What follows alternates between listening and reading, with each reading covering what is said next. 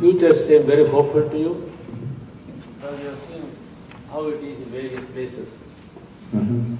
So, human nature may be same, but still, how it is going to be in the future? Is there any prediction? What's going to happen in the future?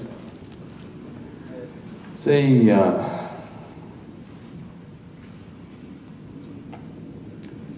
if my whole thing was to make a prediction, then why would we do all this work? It doesn't matter how bleak the situation looks right now, but don't ever underestimate what is in a human heart, what people really want. Don't underestimate that. In 10 years' time, the whole world may just be changed into a complete different possibility, you know. It is just that people need sufficient poking to get them going. But when they get going, you don't know what they can do. They can do something that's never happened on the planet till now, isn't it? Isn't it so? So, don't try to predict future. See what kind of future do you want to create. Why are we always trying to predict future? I want you to set a goal. Before I die, I want to leave the world at least this much better. Wouldn't that be better? Instead of predicting future, why don't you set a goal for yourself? Before I leave this world, I will make it at least this good. If all of us set a goal like that, definitely there's a wonderful future ahead, isn't it? We are hoping from the stars some guidance will come. Stars are dumb, inanimate rocks. Okay? You are supposed to have brains and intelligence. They don't have all that. They're just far away, but they're just dumb, unintelligent rocks, isn't it so?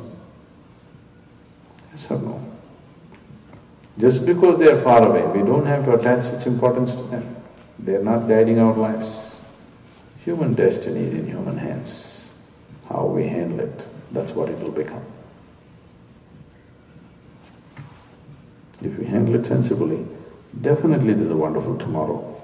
If we handle it foolishly, definitely there's going to be a terrible tomorrow, isn't it? So don't predict. Predictions means an insult to humanity.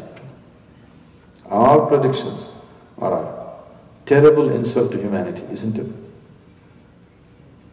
Isn't it so? That means there is no value for what a human being is.